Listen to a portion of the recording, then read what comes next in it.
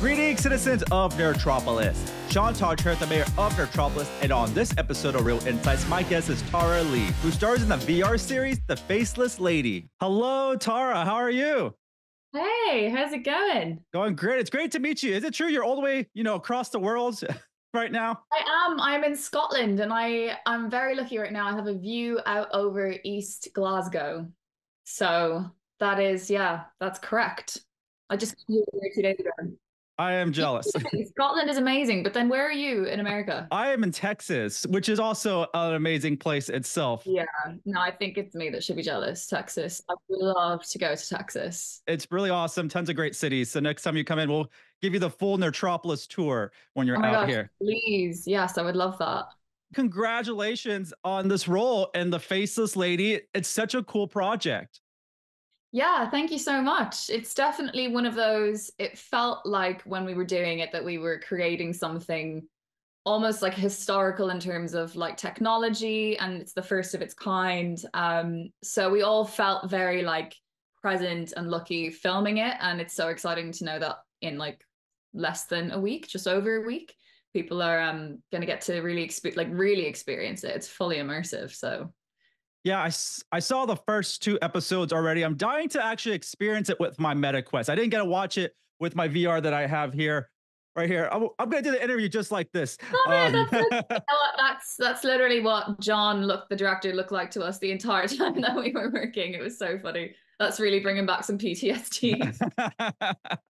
I was trying to find a way to do this interview because you can do Zoom via the Meta Quest, and so I was like, that'd be funny if I popped in as like my character on the quest and doing this interview, but a little too difficult for this great interview. You might be smart for us.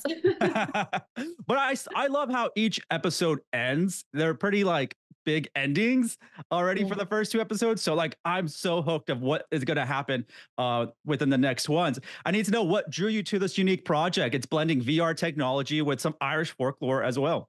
Yeah. Well, a huge thing for me when the breakdown first came through and I saw Crypt TV and Eli Roth, I was like, because I'm a big Eli Roth fan. I'm always drawn to the horror genre. So that was straight off the bat. I was like, okay, this is going to be something really cool.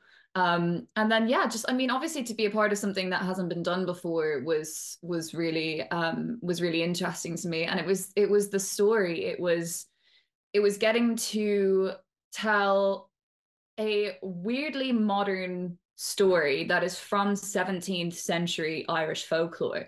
So this was inspired by actual story of a Lady Margaret who haunts Belleville Castle in Cork in Ireland through the mirrors and reflective surfaces. And this was an actual woman who refused marriage to an actual lord. And I mean, there's a line in the first episode where one of the characters says, feminist icon, and it's true. It's quite a modern story, and so that was something that was really cool to me. Was anything that brings Irish folklore, that's cool. The story was sick. The character of Ella, I just really saw the heart in her, and it really her character, especially as the season progresses, really has a lot of like mental health themes and struggles there. So it just felt like a really meaty project with a very exciting team. And yeah, how could you not want to do that? Yeah, it's one of a kind, that's for sure. Yeah, 100%. And how does it feel to have, you mentioned it, Eli Roth has his stamp of approval on this project. I got to talk to him for Thanksgiving. He's like one of my favorite creators and directors. Yeah. So how does it feel to have Eli Roth saying, this is a cool project, I'm on board? I woke up one morning last week to a Eli Roth DM, and I literally was like, this is a fan account. Like someone's just like pretending to be. I was like, oh no, he really likes this. He's really happy with this. I'm pretty sure he said that it was like the best thing that Crypt TV had made. And to see him excited and be like, yeah, like this is what we set out to do, that's just so cool. Yeah, so that was a real kind of like pinch me moment. Yeah, he's a legend in this genre for sure, and he's going to deliver a lot of great stuff upcoming. He's a trailblazer, that's for sure. Oh yeah, and you talked about your character a little bit. You know, how did you prepare for this role? And knowing that this is going to be made for VR, is there any types of different approaches you did? The camera obviously is panning out a little bit closer. It's doing some really cool angles that I have not seen before because this is made for VR. So how did you prepare for this project? So I prepared, taking the VR side, I prepared like for the character in a similar way to how I usually would, in terms of I have like specific sounds and playlists and music that like really put me into her skin. And I really drew from Ella. For me was quite cathartic, because I drew from some recent experiences with mental health, which to me, when I read the script, I was like, okay, this is someone who, without giving away any spoilers, has a bit of a history, has been told things about herself that she's trying to work out if they're true or not. And she's kind of having a bit of an existential crisis. So there was a lot of work in kind of streamlining feelings that I had and finding them in Ella, and finding ways to, obviously you don't shoot things in order they're out of sequence. So being able to pull from certain emotions at certain times, I have to really, I'm quite a visual person. So my hotel room was literally like the brain of a mad woman just splayed out on the walls. And a lot of physical kind of fitness stuff, because there was a lot of stunts, especially as the series goes on. And then yeah, there was some huge differences with filming VR that John really sat me down before we started and was like kind of just opening my eyes to a whole other way of shooting, which was so exciting. And the best way that he put it was, it's almost like theater, because you are filming, instead of just seeing, obviously, like filming like the boxes that we're in now, you are filming 180 degrees in every direction at all times. So even though the camera looks like it's on you, it's actually taking in every single person standing next to you. So you can't really be off at any time. You're always on. And actually, I think because this is very much an ensemble, that really brought us all together, and we were all, feeding off of each other and playing with each other. And so really for us, yeah, we just had to take into account your body is always in. So it's not just your face.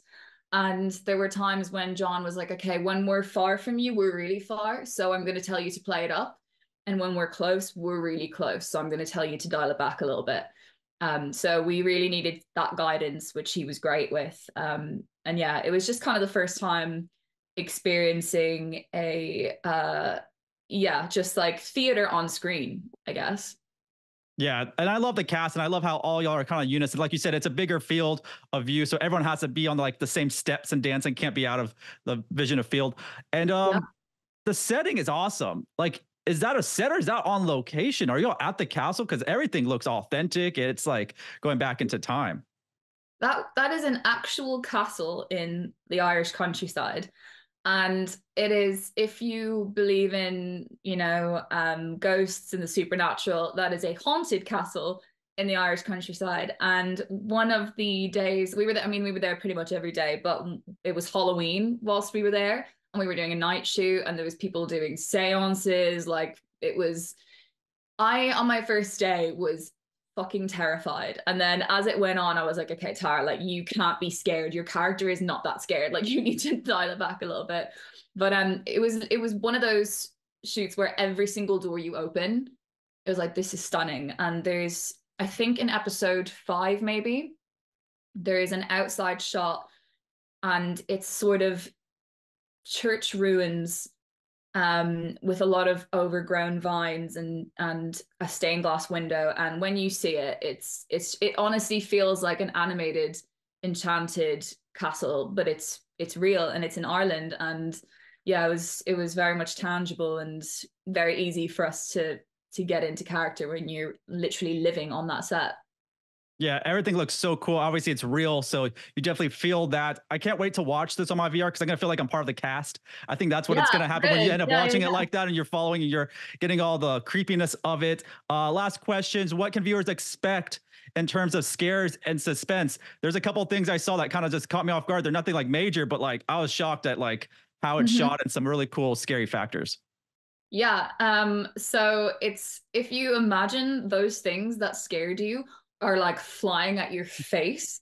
And if you know, there's shots, there was one shot in particular, and without, you know, again, no spoilers, but I remember the director of photography being like, this is the most incredible shot that I've ever seen. And I was like, because Brendan was like, genius.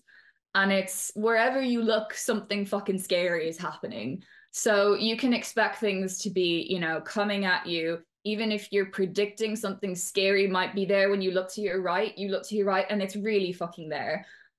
So it's really immersive. Things are coming at you, things are falling on you. You don't want to look, but you know you have to. And also the best thing about it is you can literally watch it multiple times and focus in on different characters, because everyone's got their own stories going on. So yeah, it really is one of a kind. I've never experienced anything like it, and it is very scary, that's for sure. Yeah, as a film and TV lover and a technology lover, like this is like the ultimate experience that's going to happen. So everyone's going to really enjoy this. I can't wait to experience it, because the first 2 episodes got me hooked, and yeah, I'm definitely going to have some nightmares for sure. Yeah, well, hopefully. Thanks again, Tara. This was really fabulous, and until next time. Thank you so much. Have a good one. Once again, this is Sean Taj, the mayor of Nerdtropolis, and stay tuned for more movie news, reviews, interviews, and trailers.